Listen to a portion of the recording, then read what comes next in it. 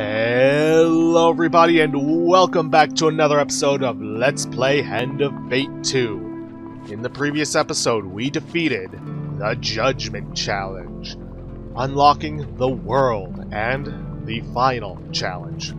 But we will not be tackling that yet, as there are some things that I want to do before we move on to the very final challenge. These aren't things we necessarily have to do, but there's something I'm going to do anyways. And that is basically that there are 3 challenges on this map that can be turned into hard mode with specific cards. And I may as well get the hardest out of the way, that being... The Empire is falling apart. It even turns against itself, even as it destroys the world around it. That being the Strength Challenge. For this one, I'm going to be bringing on Malacalypse. For the encounters, as usual, you're going to want to add anything that can give you food or healing. Let's see, get rid of this.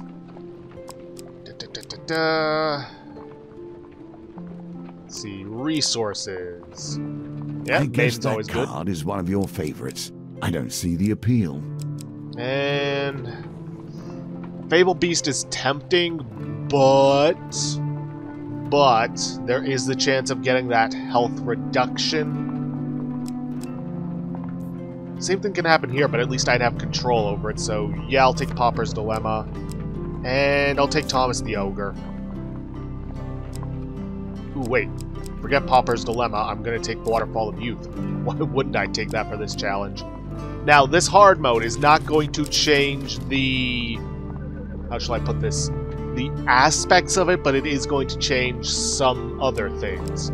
In order to do this, you need to have, if I can find it, the Jousting Armor. It doesn't tell you here, but in order to unlock the token for this, you need to bring it with you into the Strength Challenge. As you can see, it automatically becomes a Brimstone card. So, yeah. I'm probably also going to take the Pious Robes for this, just in case I have trouble with food, so there. And I'm going to remove Trader's Urge and replace it with... oh, that's easy. Lionheart. As for our supplies, as usual, I'm going to take the extra food, the Healing Spirit so I can get that healing off right away, and the extra max life. Though I'm not sure if that's going to do me any good, because the max life applies before the encounter. Huh.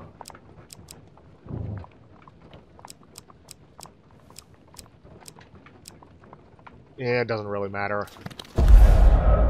Yes, as you can see, the strength has now become a Brimstone card.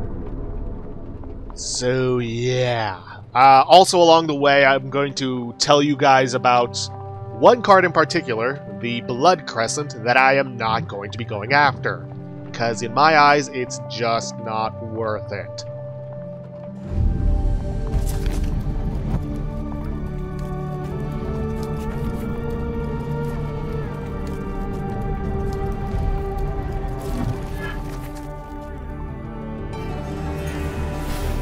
And here we circle to a topic dear to my heart. Revenge. Yeah, it didn't matter. Not by much. Bitter taste of blood is the first indicator that you're still alive. Blind and disoriented, you make out a voice calling to you. A pair of hands shake you upright. Wake up, coin slave! As you open your eyes, you see Malacalypse leaning over you, looking the worst for wear. What happened? Malacalypse gestures for you to be quiet. He presses his back up against a boulder beside you and grimaces, holding his side. As your head clears, a booming voice echoes out from deep in the foggy marsh. Oh, where have you crawled, ghasted mice? Let your insides be gut and bones be crunched. You peer around the rock, and from the mist steps an ogre, 3 times as tall as a man and with a lumpen, vicious face. His one good eye darts about wildly as he surveys the area, hunting for something. The ogre grunts and scoops up a broken, shining trinket from the ground, splashed red with blood. Ruined with your dirty blood. Wretched cut purses, riven in 2. His great hideous face turns red. If thou listen here, I will find the twin, and then I will eat thine eyes. The ogre lifts his club and smashes a tree trunk in anger. The tree creaks and crashes to the ground as Draknar the ogre turns and disappears back into the mist. It seems your armor did little to protect against the beast, Malocalypse says, examining you. You look down at your armor, now tattered and bloody mess of metal plates and leather. We must seek out a smith and get it repaired. Because jousting armor is in the deck, strength will be harder. Jousting armor defense is reduced to 0. Malocalypse grimaces as he holds his sides, attempting to hide the severity of his injuries. Here, you are injured. Eat. He throws you a medicinal herb bun. Weak to your bones, you gratefully take a bite. And the bread turns to ash in your mouth. You consume one food. Food does not heal. The sinking realization, you pull the other half of the ogre's trinket from your pack. Sure enough, you feel a wrongness emanating from it. Yeah. A stab of hunger hits your stomach. There is only one thing for it. You must steal back the other half from the ogre that almost killed you. The closest town is Drapier, Malocalypse whispers hoarsely. We cannot hope to defeat an ogre now. Summoning your remaining strength, you lift yourself to your feet and stagger to town. Oh boy, this is going to be a difficult one. As usual, I'm just going to use up my artifact to heal up as much as I can right away. Now, unfortunately, we are not going to be able to get gold on this. Not that it matters. You see, here's the thing. Equipment doesn't really matter on this one. Trust me on that. Oh, Armor of Gluttony. That would be so good if I could get some gold. Unfortunately, food also still matters, but anyways. I'm not going after the Blood Crescent. Why? Well, you'll see. Oh, also, I get to explain how this is hard mode. Yeah, starting from the very beginning, you have to deal with 2 monsters at the same time in the Stirring in the Mire. And it's only going to get worse. I'm probably going to stick with the Raiders, in which case I should switch over to my sword and shield. Also, you don't have to worry about having the jousting armor on your person. It just has to be in the deck when you take care of things. Now then, the Blood Crescent requires that you take on the Deadly Forest. First time you encounter the forest, your only option is to enter it. You will automatically draw 3 life pain cards, and the encounter ends. You cannot make any progress and gain its token until the second encounter, upon which you must make camp on the fringes of the forest. I'm no happier to be here than you lot. At which point you have to get a dice roll of 10. Or not 10, of 16. At which point you will get the token which will unlock the Friendly Forester. Oh, I gotta be more careful than that. And I will get into that after this fight because I need to concentrate.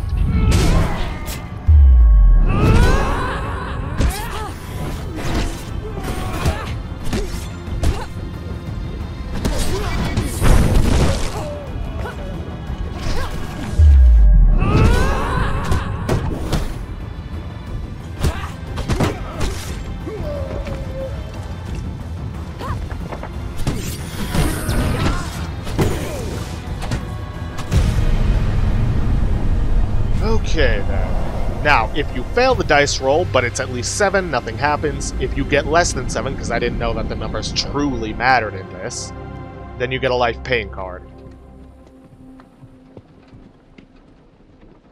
Alright, let's see if we can't get some equipment. Back to the bones. I hope you have learned to be their master. It would still be good to have it. Unfortunately, we don't get it. Yay. Anyways, with the Treeful Woodcutter, you get a card gambit, in which case he will turn around and end up swinging his lumber directly at your head. Huge success or regular success are the same, you get out of the way, otherwise you have to draw a pain card. If you ask him about the forest, what he carries, blah blah blah, ask him how he avoids the dangers, then he will offer to part with his ring. However, you would still need to pay a ton of gold. How it's determined, I have no clue.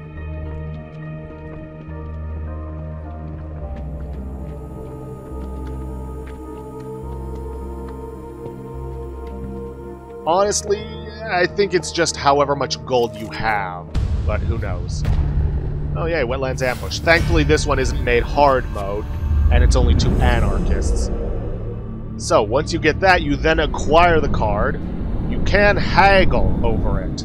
You can only do it a maximum of 5 times.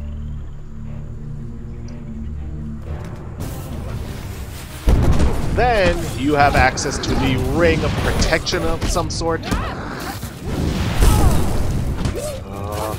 Hate it when they double team you like that. I mean, smart move, but still. I'm having a hard enough time in this challenge not being able to go for food.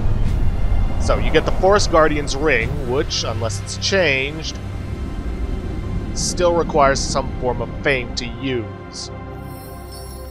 Yeah, you need 5 fame. That doesn't seem like much, but still.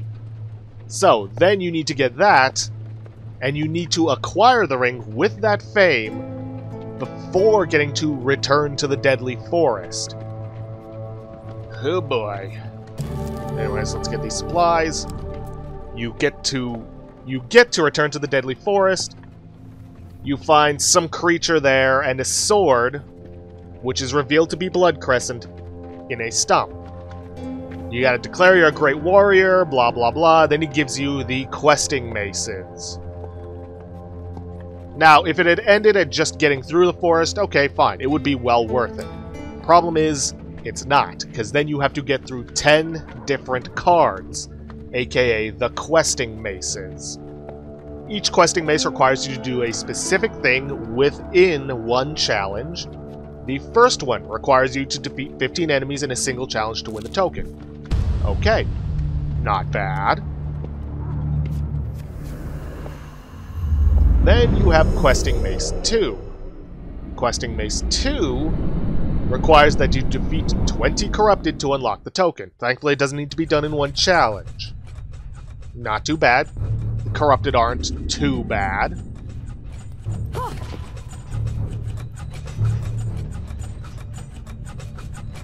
Sorry, just looking at all this, seeing how I want to go about it.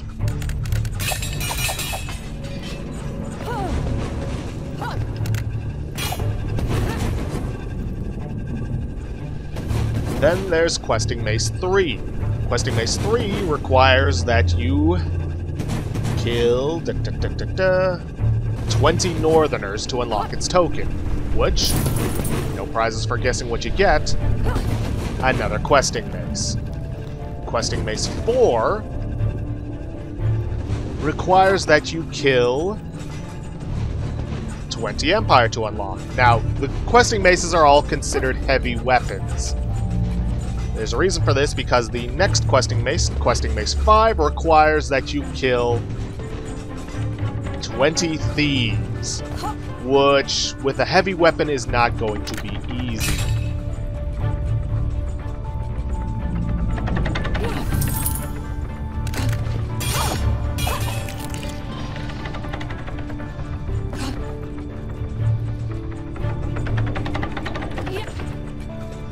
After that, Questing Mace... Come on. Questing Mace 6 requires that you kill 20 skeletons. Then we start to get into the more difficult ones. Questing Mace 7 requires that you kill a Wraith. The easiest point to find a Wraith would be within the Lover's Challenge, at the very end, which means you would have to go through that challenge in order to get this one easily. There is also the Sun, where you could find one in the jail, but it's not a guaranteed thing. After that, Questing Mace 8 requires that you kill 3 mages. You can do that during the Emperor Challenge, so there's that. But you'd have to do the challenge 3 times in order to get it. Questing Mace 9 requires that you kill a Necromancer, and the earliest point at which you can find a Necromancer, if you have already defeated Malocalypse's quest, because as you know, you do get a Necromancer there, would be in the Temperance Challenge, which is not an easy challenge. And lastly, you get Questing Mace 10, which requires that you defeat an ogre, which the earliest you can do that is here, in the Strength Challenge. After that, finally defeating that, you also get Questing Mace without token, so hey. Now, I should note, the Questing Maces are part of the supplies, so you don't have to worry about finding it and defeating those guys, so that's something at the very least. After all that, you finally get the Blood Crescent, which, for all that work, I just don't find is worth it. Yes, it has the Sanguine Blow, which deals 200 damage, baseline, and only requires 9 hits to charge up. But you get the Blood Pact, which causes you to lose 50% of your maximum life when you equip the card. And Consuming Power, which means it deals 30% less damage to corrupted and undead. If it wasn't for those negatives, I might consider it. But with all the work you have to put in and those negatives, I just don't find it to be worth it. Anyways, I've pretty much showed everything that's different within the Strength Challenge. So I'm probably just going to skip around to each of the story-based things. Because the King's Road stuff is different. And you know what? I think I'm going to buy the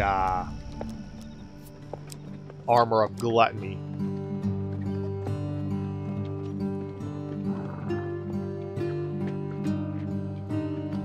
I don't have the fame for it yet, but I will soon enough. Because having that extra defense plus the food bonuses would be nice.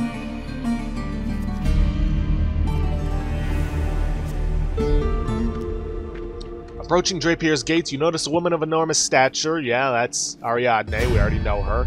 Gods be praised. I thought surely you'd be dead. Look at you. That foul beast didn't hold back now, did it? Bard! I told you to keep her out of trouble. You should know better than to steal from an ogre. Blocklips shrugs and winks, then winces from his injuries. Ask her about the jousting armor. Well, I'll be, if it isn't the jousting armor. I dare say it's seen better days. You should take it to Anders. Who are you? Yeah, this is pretty much all the same thing.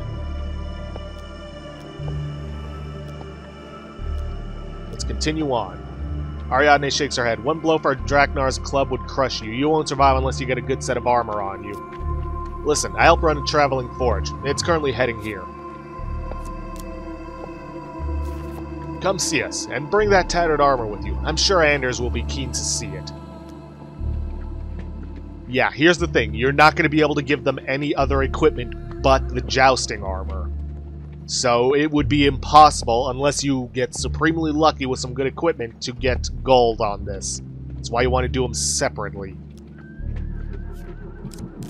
But yeah, pretty much everything that I've shown you is the same outside of those things. So I'm just going to skip around to the various story-based ones. Hopefully I don't die in the process. Who knows? And I'll show you them as they come up. Okay, managed to make it to the next area. Took a few hits and a risk, but I managed to get through it just fine. Haven't gained any new equipment outside of Dark Thirst, which unfortunately, having that's not going to do me any good unless I encounter some Corrupted. Which, by the way, that's one of the things we need to do for one of the other hard mode challenges. The column of smoke and the clang of metal are the first signs that you're in the right place. As you round the bend, you see the forge outside the gates to Blackwater. You spy your new acquaintance, Ariadne, assisting a blacksmith on the bellows. Ah, there you are, Ariadne says with a smile. She removes her gloves to wipe her brow. These are the two I was telling you about, Anders, she says to the blacksmith. I almost broke this one's wrist in an arm wrestle. Show Anders your armor, Ariadne insists. You lay the remains of the jousting armor onto the bench. It is barely holding together. The plating is dented and joinery frayed. I must admit, it's normally only horseshoes and farming equipment I mend these days. It's quite an honor to be working on the jousting armor. Ari's father made this suit, you know. Ariadne scoffs and leads you away from the forge. We're heading to Cottonmore. Perhaps you should meet us there and see how it's coming along. Draknar will be hunting for your half of the Odysseus charm. We should try and find what gear you can. You and Malaklips thank her and continue on your way. And I will see you guys later. Okay, back at the King's Road. I know this is something I probably should have mentioned before, but I am telling you right now, abuse the hell out of Malaklips' shield. Seriously, it will save your life. If you don't have the shield up, and it's still on cooldown with him, just hang back, protect yourself, don't get hit.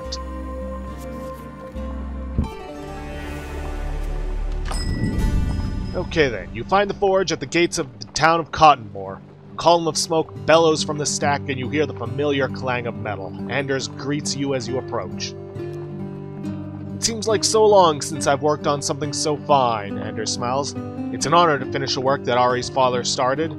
He belts an armored plate with a hammer, but Imperial steel is fickle. You have to get the furnace to just the right temperature.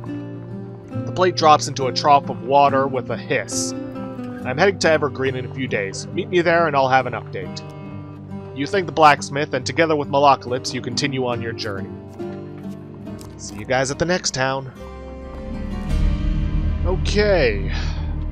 We're finally at the next of the transitions. Your hunger pains have long since subsided, replaced with a heavy numbness. You know you must face the ogre very soon. Also pretty much gotten back up to maximum life, thankfully. You spy a column of smoke in the distance. Wreckage strewn across the road alerts you to the fate of the traveling forge. You rush to the forge and find Anders sitting on a wooden stool amidst the debris. Startled, but otherwise okay. Ah, he says, looking up. I was hoping you'd find me here. The ogre Draknar ambushed the forge while I was traveling to Braden. I'm fine, but the beast took the jousting armor. I could not stop him. The smith stares at the ground. You know, Ari never talks about it, but this is the exact thing that happened when her father first made that armor. He, however, did not part with his work so easily, you see. He claimed the ogre's eye, but the ogre, well, you know the rest. I thought finishing his work would bring me some closure, but I fear I have failed him. Please, help Ari before she does anything foolish. With no other option, you set off towards the ogre's lair in search of Ariadne. And I will see you guys at said lair. Okay, made it to the test of strength. I did take on Thomas the Ogre. Unfortunately, I accidentally selected the attack immediately, which basically just gets you a fight against an ogre. And if you beat him, you do get the achievement Thomas's Bane. Didn't really matter because I didn't really need the equipment anyways. Mist pools in the foothills as you approach the ogre's lair. Bones of fallen champions litter the way, picked clean by vultures. Their weapons lay here and there, rusted by the damp and twisted by the weather. You catch up to Ariadne as she charges through the hillside. In her hands she carries a massive mace, its face fashioned from the traveling forge's anvil. Let us see how he likes it when my forge fights back. This place gives me the creeps, Malaklips says between breaths. I trust you have your finest armor equipped, Coinslave. I don't want to repeat what happened last time. This is no time for caution, Ariadne says, pushing past. Let me at that beast. No one destroys my father's forge and continues to draw breath. Where are you, monster? The silhouette of the ogre looms out of the mist. He raises his club above his head and leaps down from his perch, smashing the ground in front of you. The poor fools come happy to their death, he grins, displaying a mouth of yellow, jagged teeth. Crunch, crunch, the little wagon went. And such pretty armor I did find. He waves the restored jousting armor about. Dost your bones sing as beautifully? Ariadne bellows in defiance and charges at her foe. Draknar swings his club wildly, catching Malaklips and sending them flying. Then the ogre swings at you. With surprising dexterity, Ariadne leaps to your aid, taking the blow in your stead. Battered, she crumples to the ground at your feet. There was no way you'd be able to take a blow of that magnitude in that armor. She huffs, blood bubbling from her mouth. But I'm afraid I won't be much help now. Draknar roars and charges into battle. For not having high enough defense, you have failed to win the gold token, which we already have. Ariadne is removed from the fight. So be it. Yeah, it's pretty much the regular fight, but you're doing it on your own. Honestly, Draknar's not that much of a threat. If you beat him once, you can do it again, even if he is Brimstone.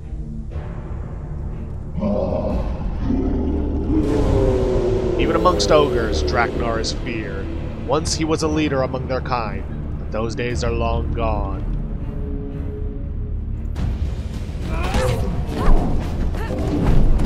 Now, you don't have Malocalypse to rely on for this, so yeah.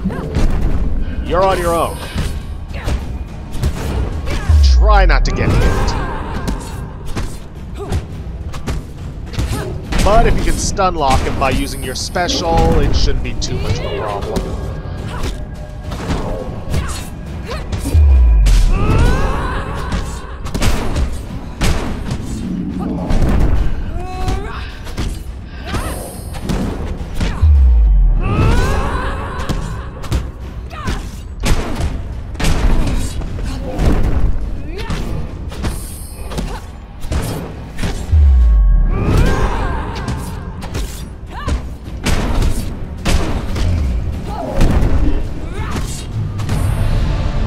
Like I said, not a problem.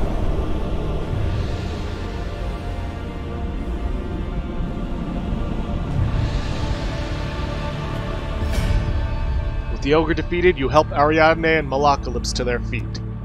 Then you see it, shining under a pile of bloodied rags and small bones. Half of Edessia's charm.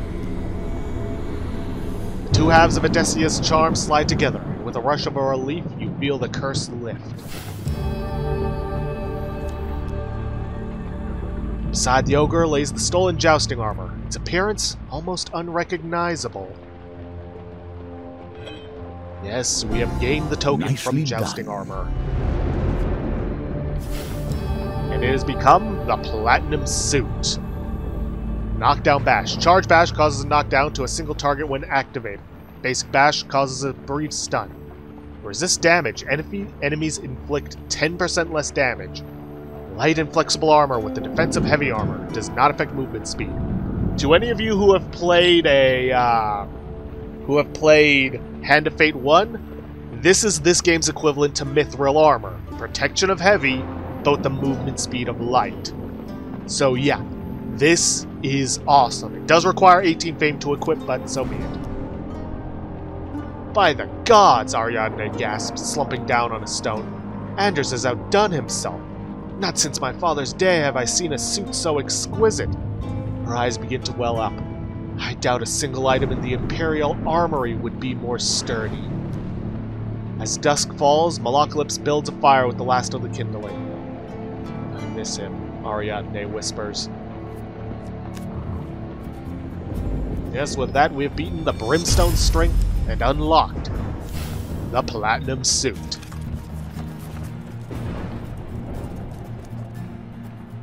But even with that completed, we are still not finished. Next, we will be tackling the High Priestess. But with that, we have come to an end for this episode of Hand of Fate 2. If you guys like what you see, please leave a like, subscribe for future content. Don't forget to hit that bell icon to get notifications for when I upload, or to hit the straw polling to vote for our next Let's Play. And please, leave a comment down below this video. I'll see you guys in the next episode. Thanks for watching.